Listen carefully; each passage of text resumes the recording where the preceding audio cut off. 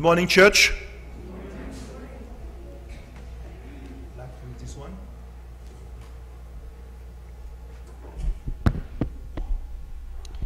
It is a pleasure to be here this morning. Last Saturday, I flew to go to Trinidad to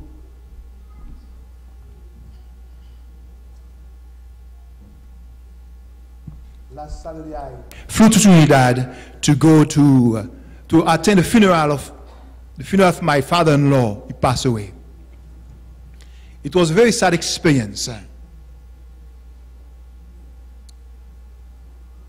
It reminds us that we need to be ready.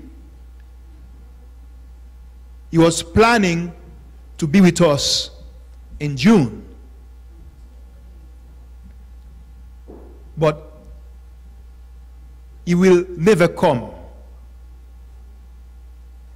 because death has taken him away from us. My brothers and sisters, you don't know the time, nor the hour when you'll be called. So be ready and be prepared. Each moment, each hour. Thank you, Oscar, for the Bible story. And thank you for this beautiful song. What a wonderful Savior. We need to be ready to meet him. Let's pray. Almighty God, we come before you this morning to say thank you for our life, for the forgiveness of our sins. You am I today sharing the word with your people. May you use me as an instrument. Speak through me, Lord. But most of all, erase my sins and my iniquities. Take full control of my thought, of my heart. I pray in Jesus' name. Amen.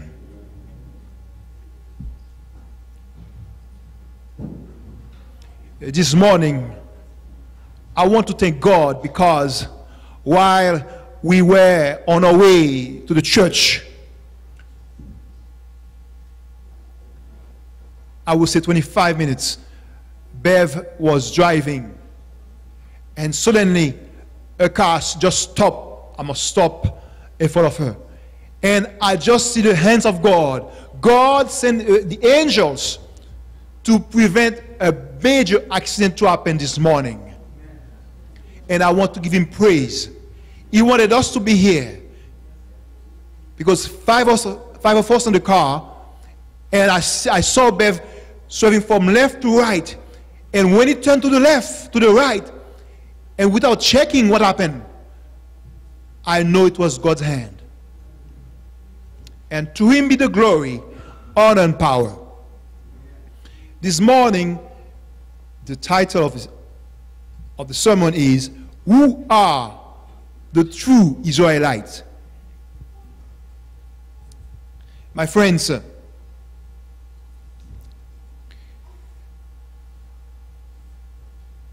God has chosen Israel for a purpose, to represent him among all the nations.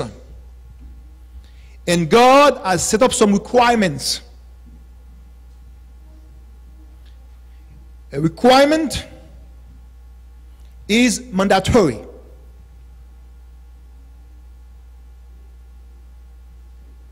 It's defined as to comply with, to satisfy, to meet. And this life and this world, almost everything asks for requirements. If you are going to buy a program, a software for your computer, they will ask you for requirements. If you have to complete a degree, you have to satisfy the requirement.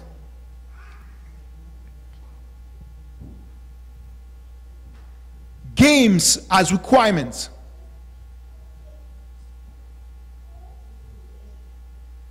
So, God also has a requirement for his people.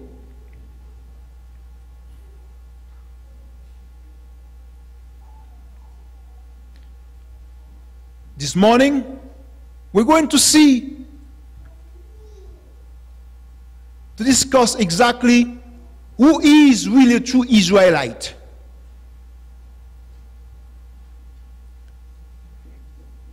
And then look at God's requirement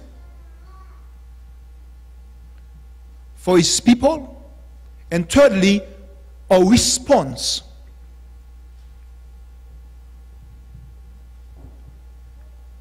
According to the Bible, all who are in Christ, both Jew and Gentile, constitute the Israel of God.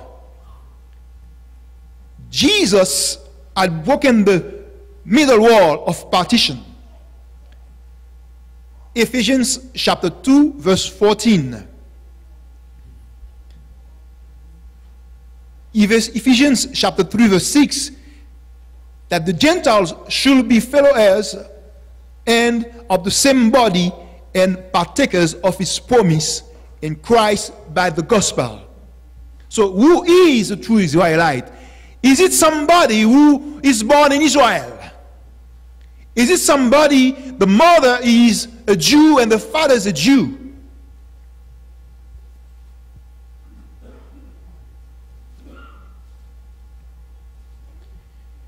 And the Talmudic tract, Perk Abbott, sayings of the fathers, it is stated, all Israel, meaning all who are Jews by birth, shall have a part in the world to come. It is stated in this tract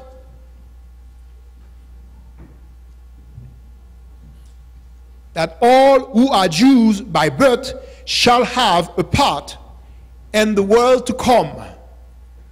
But this morning, my friends, I want to tell you that according to the word of God, being a Jew does not make one an Israelite. Let's read together in Romans chapter 9, verses 6, 7. Romans chapter 9, verses 6 and 7.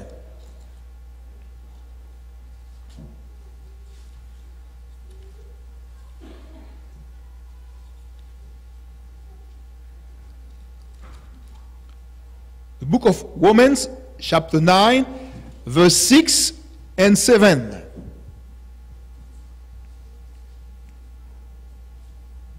Are you there? Amen. Not as though the word of God had taken none effect, for they are not all Israel which are of Israel. They are not all Israel which are of Israel. Neither, because they are the seed of Abraham, are they all children.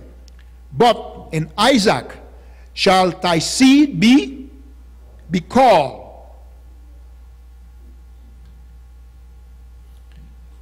Let us go to Romans chapter 2, verses 28, 29. Romans chapter 2, verses 28, 29.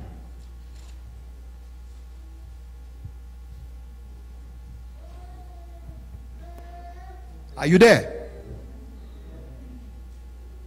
For he is not a Jew, which is, are you with me? He is not a Jew which is one or outwardly, neither is that circumcision which is outward in the flesh. But who is a Jew, my brothers and sisters, today?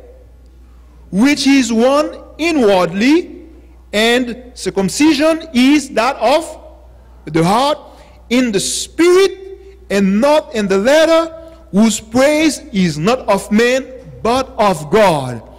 This morning, my brothers and sisters, Are you a Jew? Are you an Israelite this morning? My friends, God's people come from all background, from all ethnic group. It does not matter if your mom were from Africa, from Germany, from everywhere, from Europe, but your heart is in Jesus. Then you are an Israelite. Then you are God's people.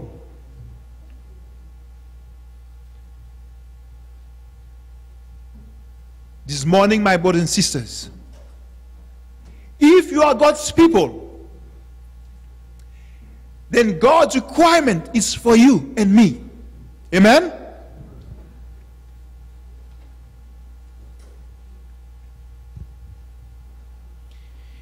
If you are an Israelite, if you are of Abraham's seed, these requirements are for you.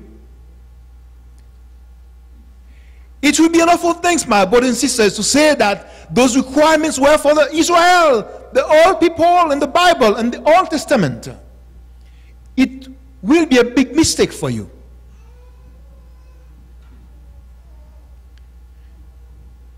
I want to invite you to read with me in Deuteronomy chapter 10, verses 12 and 13. Deuteronomy chapter 10, verses 12 and 13.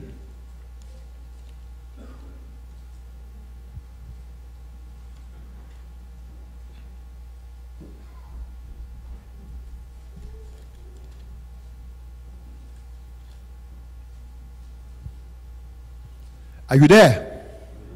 Amen.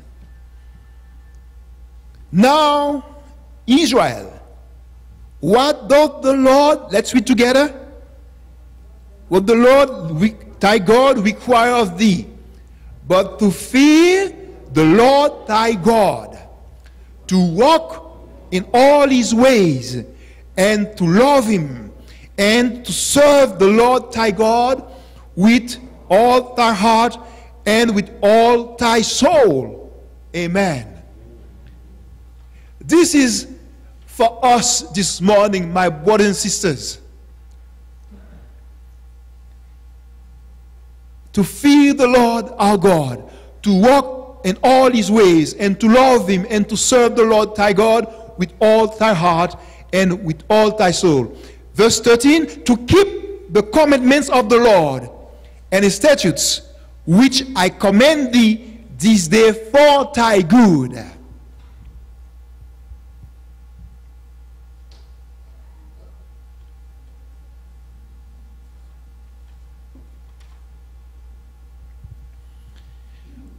To fear God, my friends, is to regard him as with a profound respect,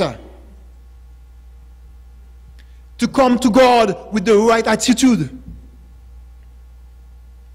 We're not talking about a fear that prevents us to serve him.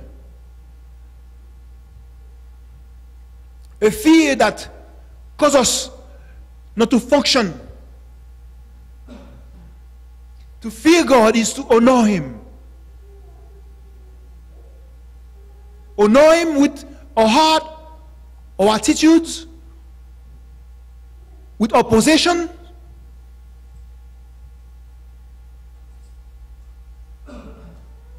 How much do we fear God? Our attitude will tell us how much we fear God. This morning,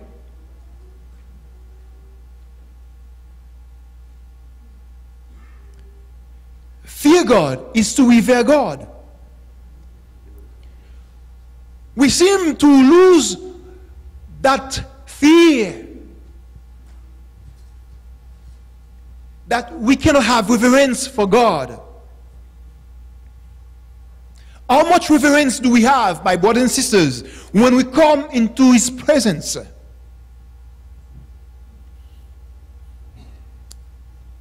I think we have lost this connection. You know, it's happened to me because I've been, I have a computer, and the mouse is is remotely connected to the computer. But whenever the battery is dead, there's a message that tells me that it cannot work anymore. No connection. So the battery, the mouse loses connection. My friends, when we cannot revere God, when we have no fear for God, we cannot function properly. And then the result is, when we come to church, we cannot revere God. We lost all of our functions. We cannot produce any good things except for the fruits of sins and perdition. Fearing God prevents us from sinning and protect us from sin. Let's read together in Exodus chapter 20, verse 20. Exodus chapter 20.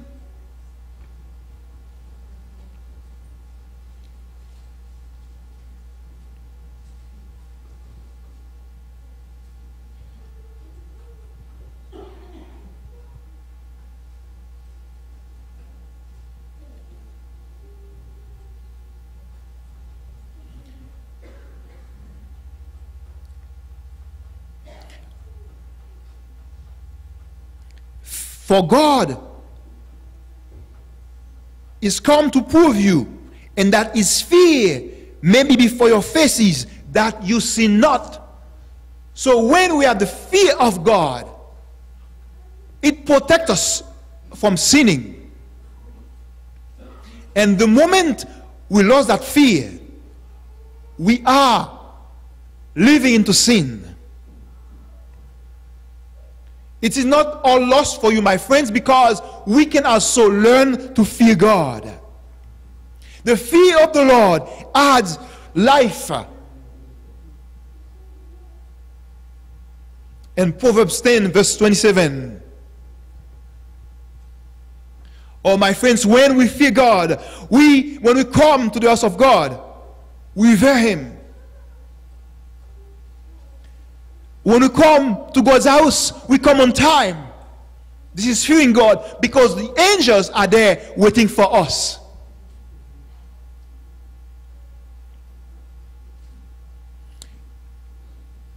When we fear God, when we come to God's house, we don't speak with our friends. We can find time to discuss the things of the week. When we fear God, and our prayer should not have vain repetitions with His name, for His name is holy. Fearing God, we show respect for His word. We don't mistreat this book, the word of God, for God speaks to His word. So often we have a Bible, and the Bible is under everything.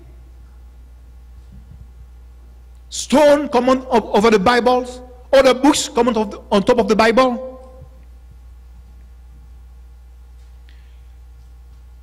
As we fear God, the way we dress when we come to church tell us if we fear God. We can speak about reverence, but if we don't have the right attitude, my brothers and sisters, we are producing the fruits of perdition. And Jesus is willing to teach us His fear, how to fear God. I want to invite you to read with me Exodus chapter 31, verses 12, 13. Exodus chapter 31, verses 12 and 13.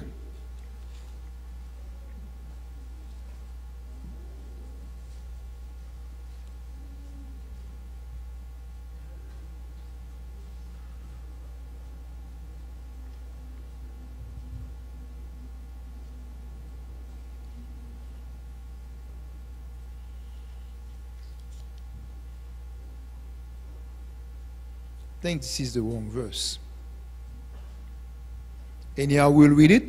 The Lord spake unto Moses, saying, Speak thou also unto the children of Israel, saying, Verily my Sabbath you shall keep, for it is a sign between me and you throughout your generations, that you may know that I am the Lord that doth sanctify you.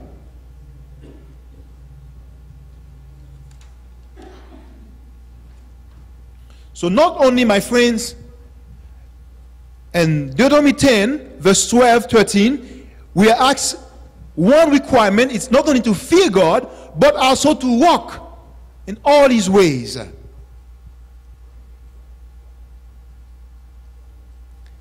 So friend, that we want to walk and choose to walk our own ways.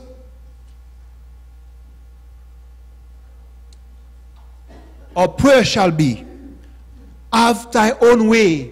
We sing that song so often, have thy own way, O Lord.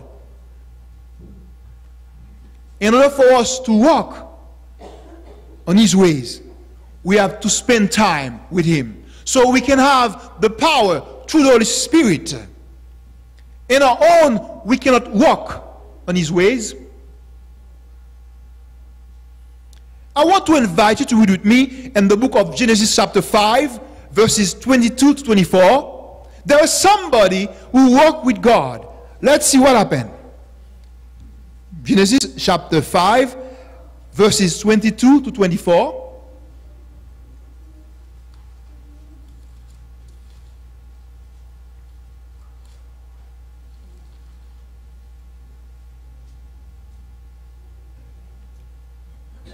Are you there? Enoch walked with God after he begat Methuselah. How many years? 300 years, and begat sons and daughters. And all the days of Enoch were 365 years. And Enoch walked with God, and he was not, for God took him. Amen? Oh, my friends, you can walk with God too. It is no secret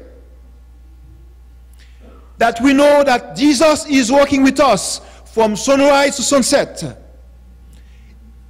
When we know that we are walking with Jesus, it makes a difference in our life. When we walk in his ways, we live in his presence, we know he's there with us, our attitude change. Our thought is different. We don't think like the others think, because we are with Jesus. We are following his ways. Our conversation is different because we are walking in his ways. Our conversation in our home, in our car, with our friends, all that change because we are walking in Jesus' ways. Walking with God, walking in all his ways, is to yield our members, servant to righteousness, unto holiness. It is the pursuit of a perfect character. Let's read Romans chapter 6, verses 17, 18, 22.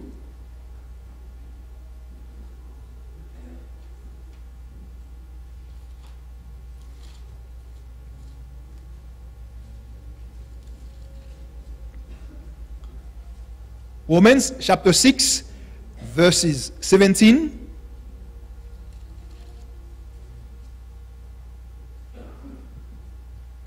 God be thanked that you were the servants of sin, but you have obeyed from the heart that form of doctrine which was delivered you.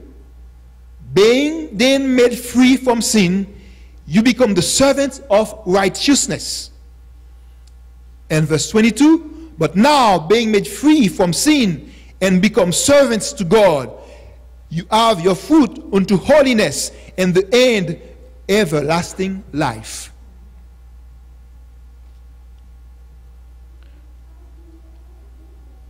It is a way of holiness when we walk in his way. Jesus called us to live in righteousness. What is it then? I want to invite you to read with me 2 Kings chapter 10, verse 31. 2 Kings chapter 10, verse 31.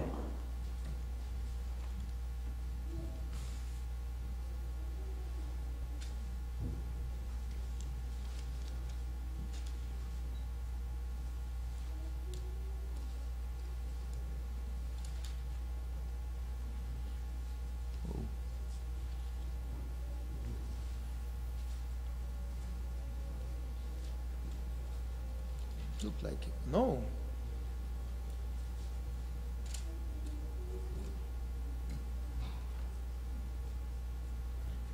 Jehu took no heed to walk in the law of the Lord God of Israel with all his heart, for he departed not from the sins of Jeroboam, which made Israel to sin.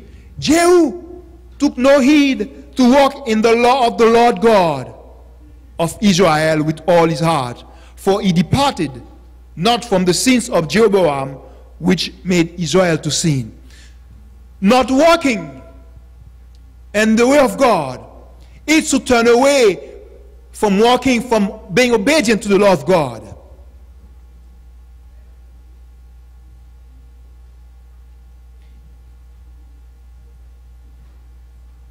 My friends, this morning, Jesus wants us to learn to walk in his ways. The law of God expresses character. The law of God expresses love. And when we don't take time to learn to be obedient, so we transgress his law. So we turn away and not walking with him.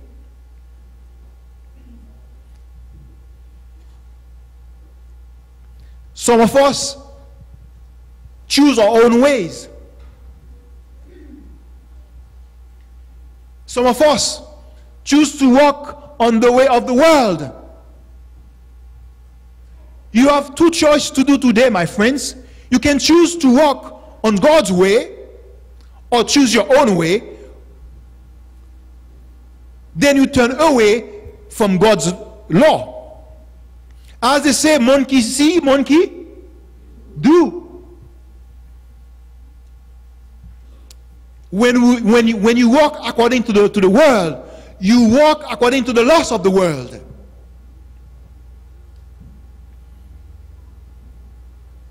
Blessed is the man who walk not and the counsel of ungodly, of the wicked. Oh, my friends, there is a blessing for an Israelite, a true Israelite, for not to walk and the counsel of the wicked, of the ungodly. The world offers us so much loss today. Everywhere you go, and the books and the TV shows, everything around us. God's people need to learn to walk in God's way. And you can do that by spending time in the words of God and asking God for his Holy Spirit to empower you to walk on his way. Because, my friends, you cannot do it on your own. You cannot do it on your own. To be able to walk in God's way, you have to be on your knees. Because the enemy is like a lion, roaring and striding you, seeking to devour you. You will be tempted from left to right, right to left and center. And the only way we can do it is to ask God to empower you with his Holy Spirit. Today, Let us together decide that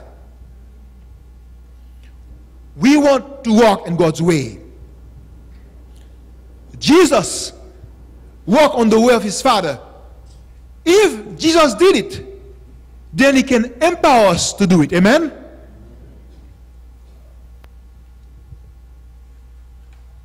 The next requirement is to love God. To fear, the first one, to fear God, to walk on all his way, and to love God. I put it together, love God, because the other requirement is to keep his commandments. Or my friends, to love God is to keep his. We cannot love God. We cannot say that we love God and not to keep his commandments. I've been places to hear that you don't need to keep God's commandments. But my friends, God's commandments reveal his character. That is character.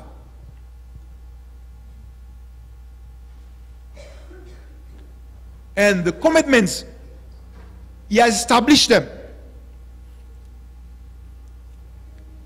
To love God, my friends, is not to yield self to temptation.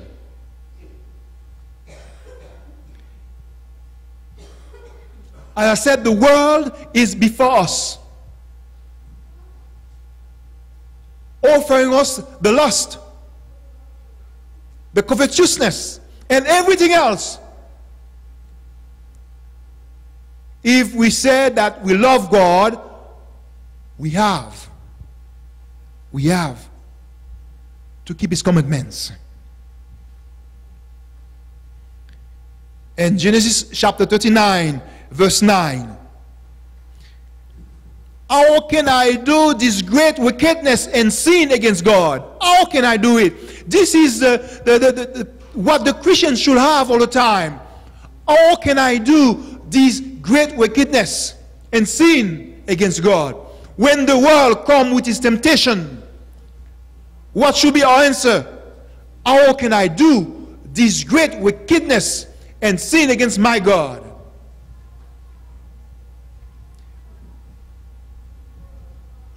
My friends, the enemy is right there, right now. While I'm talking to you, he's whispering to you right now.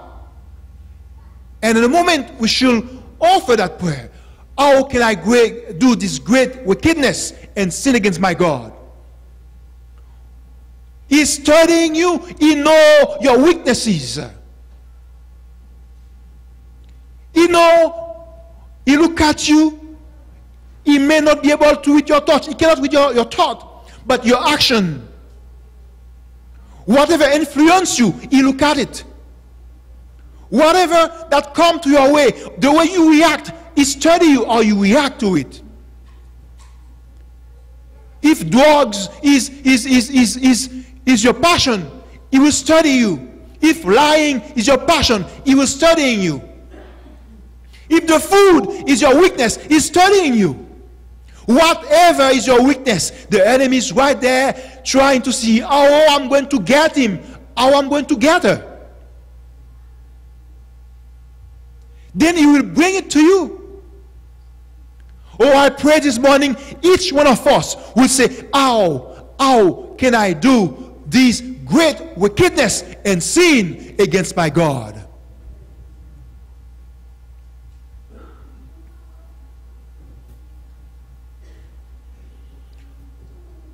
Do you love God? If you love God, keep my commandments. John chapter 15, verse 10. Let's read together. John chapter 15, verse 10.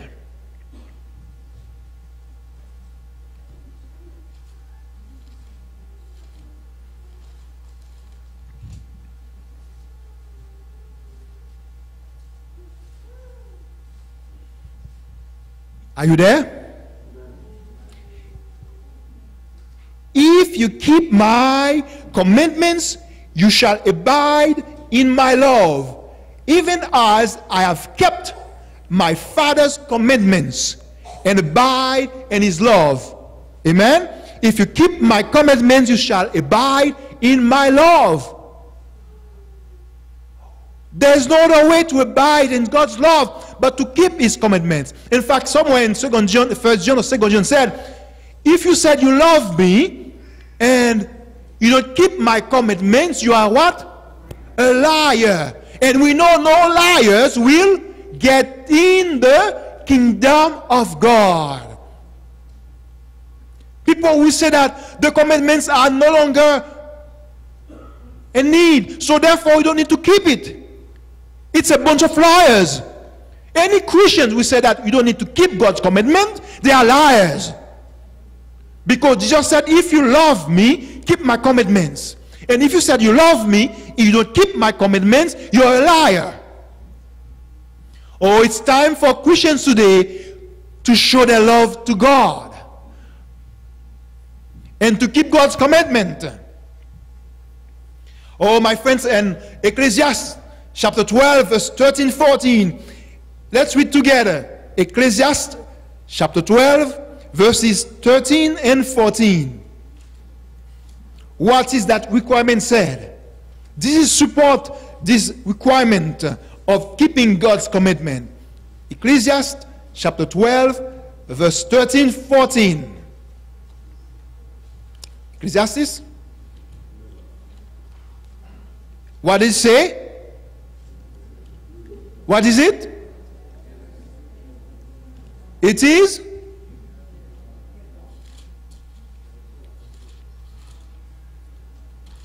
the duty, the whole duty of man. Ecclesiastes 12, verse 13, 14. Let us hear the conclusion of the whole matter. Fear God and keep his commandments, for this is the whole duty of man. Amen. This is my duty. This is your duty. To fear God and to keep his commandments. It is the basis of God's character. When we keep God's commandments, we show that we love him.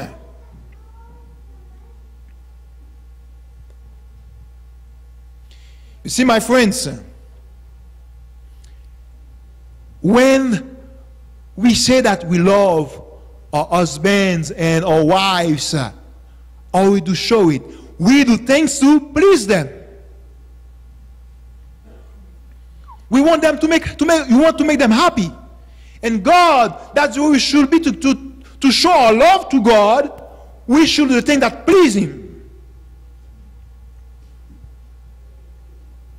But my friends, I want to tell you this morning that it is impossible for the uncircumcised heart to love God and to love his neighbor.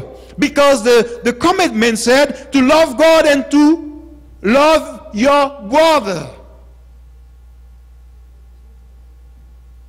It is impossible for the uncircumcised heart to love your brother or sister if you don't love God.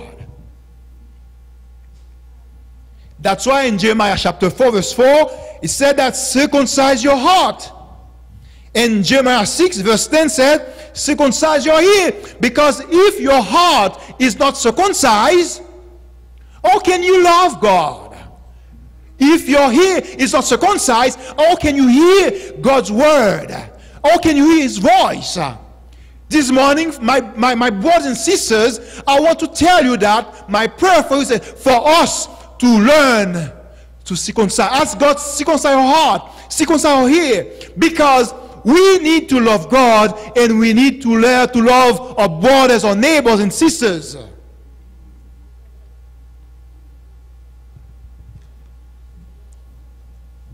Somebody can say, oh, I love God with all my heart, but I have problem to love my brothers and sisters.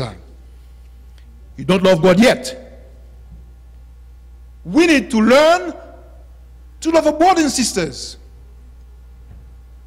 For love is a fulfilling of the law.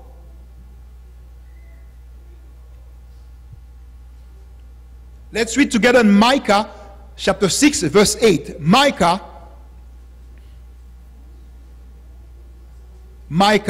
chapter 6, verse 8.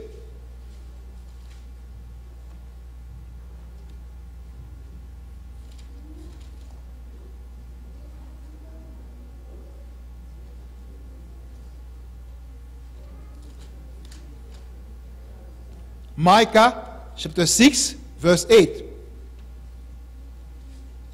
Are you there? Amen. He had showed thee, O man, what is good, and what doth the Lord require of thee, but to do justly, and to love mercy, and to walk humbly with thy God. Amen. This is what to do. So when we show that when we love God, we will not have other gods before God. Amen. When we love God, we will not take his name in vain. Amen. When we love God, our conversation will be holy. When we love God, we will keep the Sabbath. So keeping the commandments, you have to love God. But also in keeping the commandments, you show your love to your neighbor. Amen? That means you will honor your parents. You will not kill. You will not lie. No covetousness. Oh, my friends, this is the law of God. And I'm praying this morning that God will put his love in our hearts so we can love him. Also, we can love others. And for the church to be triumphant, we will have to love even those who don't love us. Amen? I repeat, for the church of God to be triumphant, we will need to love those who don't care for us, those who hate us. It is impossible for us to be saved, my brothers and sisters. We can repeat John 3:16 all the time. For God so loved the world. We can repeat it every day. But if you don't love your brothers and sisters, I'm sorry for you.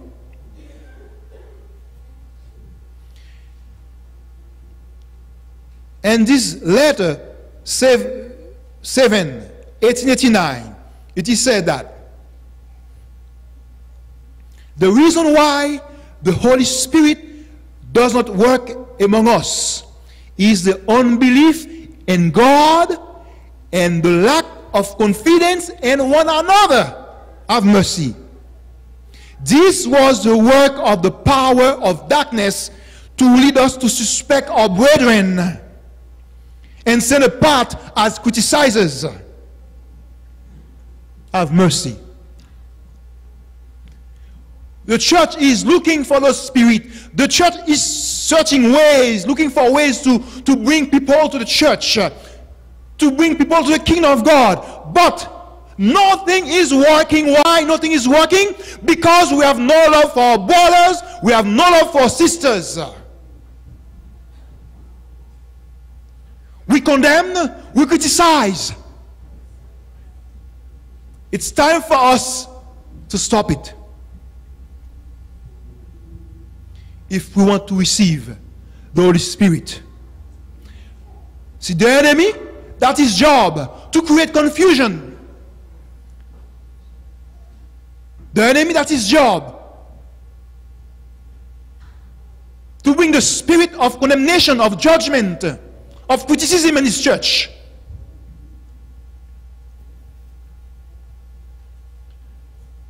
I want to invite you to read with me. Now, I'll read this quote, a few quotes from this book, Counsels for the Church. Page 174.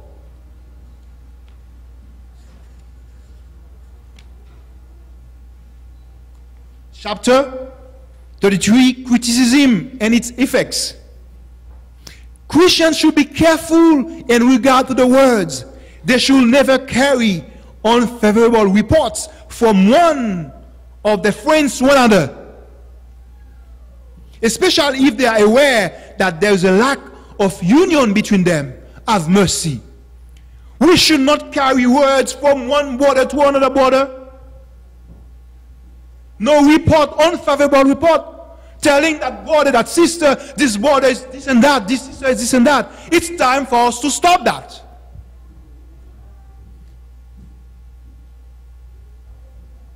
It is cruel to hate and insinuate, as though we knew a great deal in regard to his friends. When we listen to a reproach against our brother, we take up that reproach to the question, Lord, who shall abide in thy tabernacle? Who shall dwell in thy holy hill? And the psalmist answered, he that walk uprightly and work righteousness and speaketh the truth in his heart. Oh, my brothers and sisters, don't lie about your brothers and sisters. Nor do evil to his neighbor, nor take up a reproach against his neighbor. What a world of gossip will be prevented. I repeat, what a world of gossip will be prevented if every man will remember that those who tell him the faults of others will as freely publish his faults at a favorable opportunity. In other words, the same person who bring you some reports about a brother and sister or somebody else, the same person, when you leave, will talk about you too. So don't go and take that report to bring it back and forth.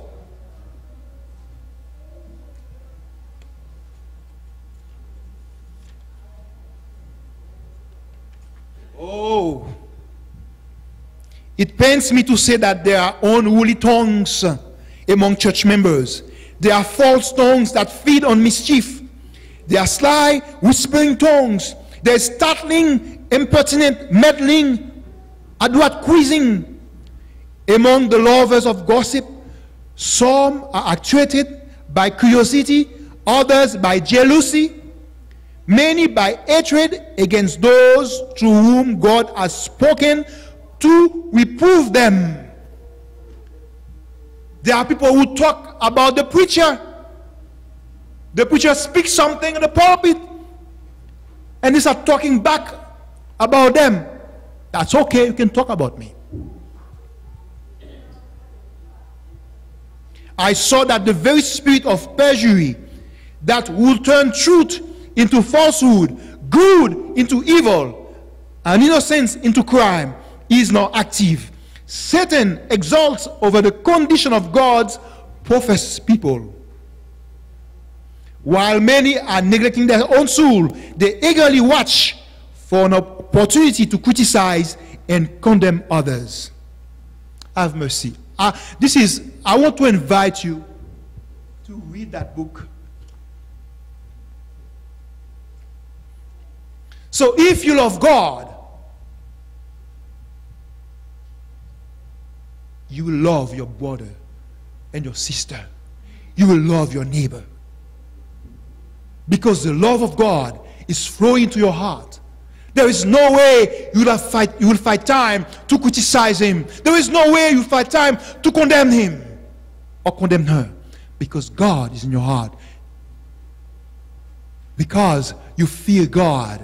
Because you are walking in his ways. Because you love him. You won't find time to receive reports and speak lies.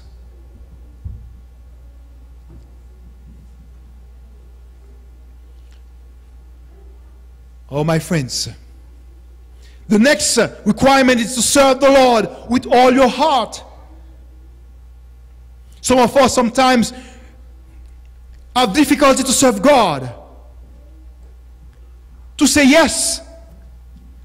When they invite us to do something, we cannot do it. I'm too busy.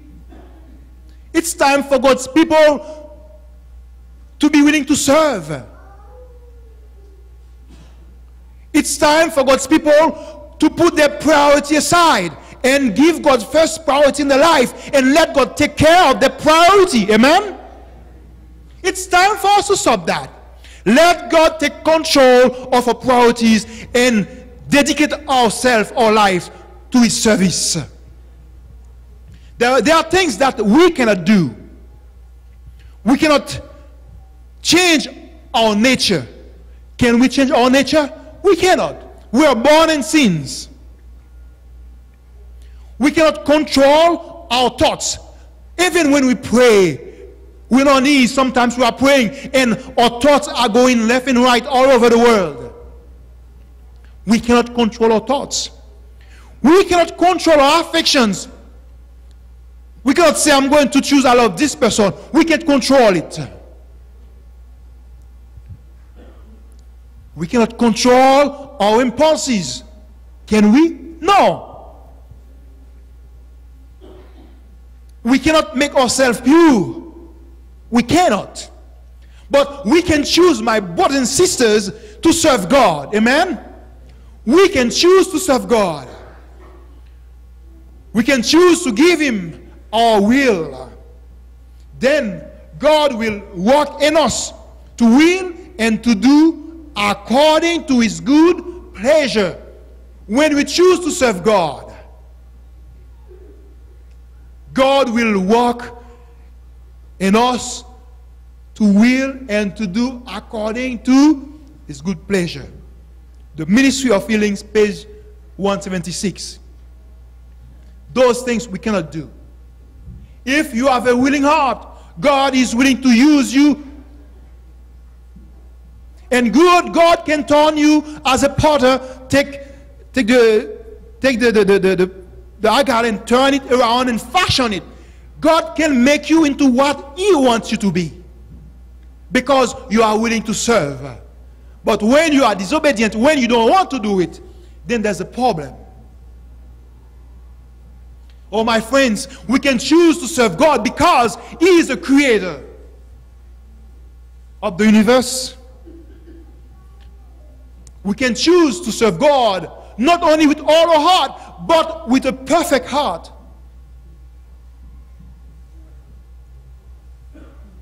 How can we do it?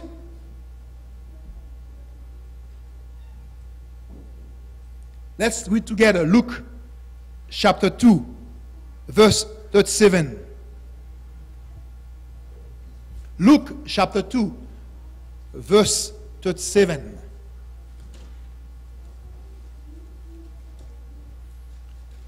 And then Acts 20, verse 19. Let's go to Luke chapter 2, verse 37.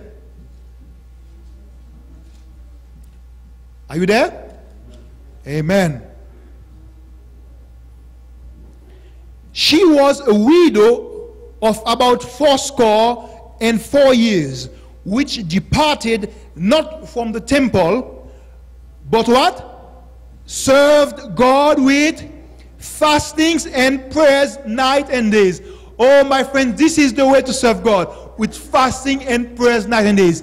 There is no other way, my friends. In this world, if you want to have victory, I'm saying, if the Christian want to have real victory, they need to spend time in prayers and fastings. There is no other way than that. No Christian will have victory except by serving God in prayers and fastings. But today Christians have no time for that. And when we speak about prayers, some Christians about just the word of prayer makes some Christians tired already. If you see somebody, let's go pray, they are tired already. And don't talk about fasting. Oh, I have no time for that, my brothers and sisters. I cannot fast. You know, the world, there are many people in the world who fast, many religious groups who fast and pray. Oh, I wish today that all church members, I wish today us who are here present will spend more time in prayer and fastings. Not to pray when we want something. Not to pray when we want to buy a car, when we're looking to get married, we're seeking for a husband, but to pray all the time. It's time for us to pray and ask God for strength, because the enemy is like a lion roaring, seeking to devour us. If we just pray only when we wake up in the morning or before we go to bed, then we are in danger.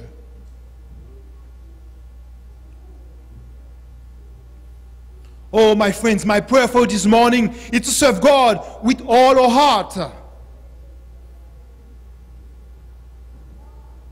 But with humility and of mind, according to Acts 20, verse 19. Oh, my friends, with this, it will be easiest for us to serve God and our neighbor. And in conclusion, I would say, how then I can do it? How can I fear God? How can I walk? How can I walk in His ways? How can I love God with all my heart? How can I serve God with all my heart, with all my soul? How can I do that? It's by being obedient. Oh, my friends, obedience to God's requirement is paramount. True obedience is born of love. True obedience is inspired by love. True obedience admits us into the love of God. Oh, true obedience is inevitable if we love Christ. True obedience makes possible the gift of God. Or we can obey except that we seek Him diligently and thankfully and receive the power of the Holy Spirit. Yes, my friends, we cannot be obedient if we don't receive the power of the Holy Spirit. So this morning I want to invite you to fear God, to walk in all His ways, and to love Him and to serve the Lord with all your heart, with all your soul.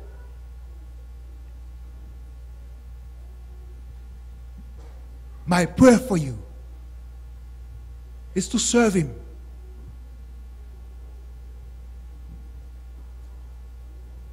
Are you willing to do that today? Are you willing? Are you willing this morning to say, God, I heard the requirements. I heard you ask me. First, I heard that I am your son. I am the true Israelite. And you asked me, Lord, to fear you and to walk on your way. In all your ways, you asked me to love you and to keep your commandments. You asked me to serve you with all of my heart. This morning you might say, Lord, I don't know how to do it. I don't know how to fear you. I don't know how to love you. I don't know how to walk in all your ways. I don't know how to serve you. But this morning, I'm willing to surrender my heart to you. And teach me how to fear you. Teach me how to walk in all your ways. Teach me how to serve you. Teach me how to love you. And teach me to keep your commandments. Are you willing to do that this morning? Please stand up. If you're willing, say, Lord, teach me how to love you. Teach me how to serve you. Teach me how to fear your name. I will invite you to stand up. God is an awesome God, my friends. We stand here in holiness and awe of His presence. Only to the power of the Holy Spirit. Only to the power of His Spirit that we can serve Him. If it is your desire to serve God, if it is your desire to fear His name, if it is your desire to serve Him, to be obedient, to love God, and to love even those who don't love you, let us pray. O righteous God, this morning your people stand before your presence. They're saying, Lord, have mercy for the sins that they have committed. Many times we have failed you, Lord, when we fail to prove our love to you, and we fail to prove our love to our neighbor. Sometimes we take your name in vain, Lord. Sometimes we come to church, we talk so loud because we make noise in your church, in your presence, and the angels are taking notes. Sometimes we look at others and we talk about them. We give bad report. We break their life. We kill them with their tongue.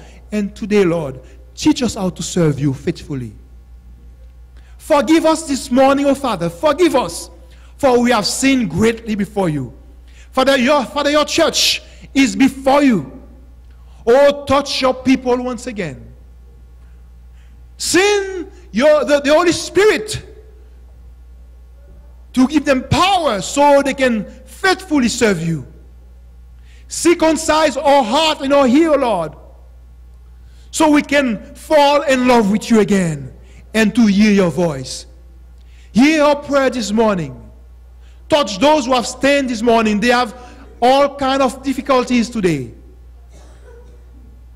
Some of us came from far away. Some are visiting this church for the first time. You know their problems. You know their situations. You know their pains, oh Lord. Touch them in a special way. Touch their family. Father, we need you. For the end is here. We don't know when you're going to call us, Father. Therefore, this morning, we surrender ourselves to you. So when you call us, when death comes on our way, we will be ready. So when you come again, we will be with you forever. Thank you, Father, for your love. Thank you, Father, for your patience toward us. We pray in Jesus' name. Amen.